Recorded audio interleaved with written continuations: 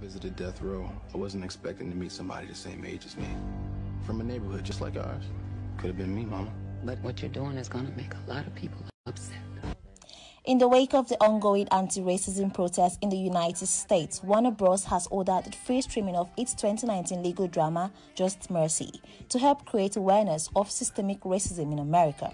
According to the press statement released during the week by Warner Bros., it will be available on all U.S. streaming platforms for free streaming throughout the month of June.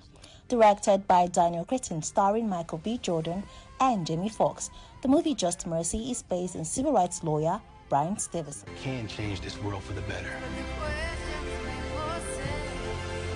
We all need grace. We all need mercy.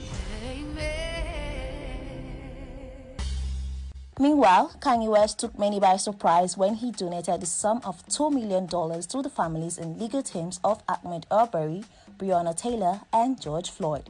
The three African Americans met their untimely death in what has been described as racially motivated. Kanye West also set up a college savings fund to cover for tuition for Floyd's 6-year-old daughter, Gianna. Nobody has been arraigned in court for sexual harassment. No. And back here in Nigeria, actor SEUN AJAYI has released a video confirming claims of sexual harassment in Nollywood. In the 5-minute video, the Ojukokoro actor spoke about how frequently he witnessed sexual harassment on set, especially by male filmmakers and actors.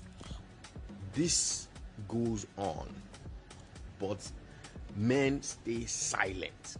The men that know better, they stay silent. I urge you, my brothers, that the next time you see that kind of behavior, it's not only rape. It's not only rape. To be inappropriate with your language is harassment. And that's it for entertainment news today. Thanks for watching. I am Seun Bishima.